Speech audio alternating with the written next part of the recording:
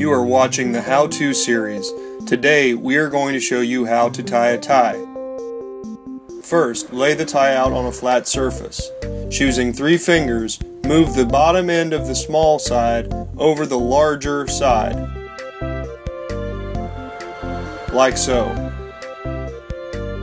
Next, get a steel hammer and begin hitting the tie repeatedly for about 20 minutes.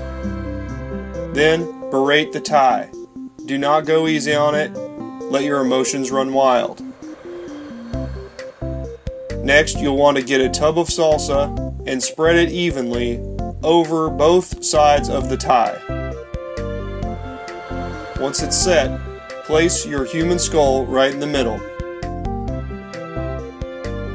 Then, you'll want to urinate all around the area of the tie. This will keep any demons from getting to the tie throughout the 12 to 14 hour process. This also keeps away angels.